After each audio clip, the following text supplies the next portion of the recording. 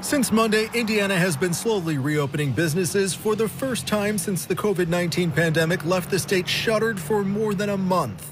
And I'm thrilled that our businesses have taken that cautiously optimistic approach to trying to make sure that they're doing things right as opposed to just doing things quickly. On Wednesday, Green Tree Mall reopened its doors to customers with limited hours, while the food court and common seating areas remained closed.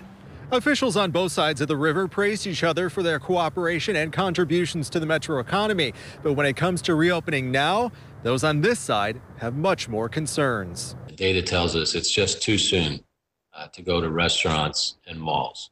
The fewer people you're around, the less the chances are of the virus coming to you or you passing the virus to somebody else. Indiana has a larger population and a higher number of tests performed, but Louisville Metro officials say they're concerned about the higher number of positive cases Indiana has seen.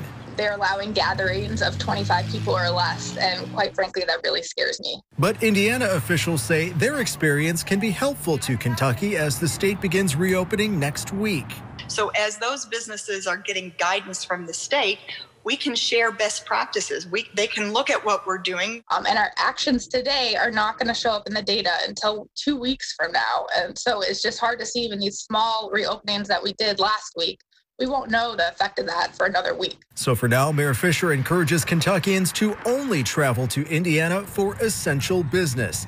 Drew Gardner, WLKY News.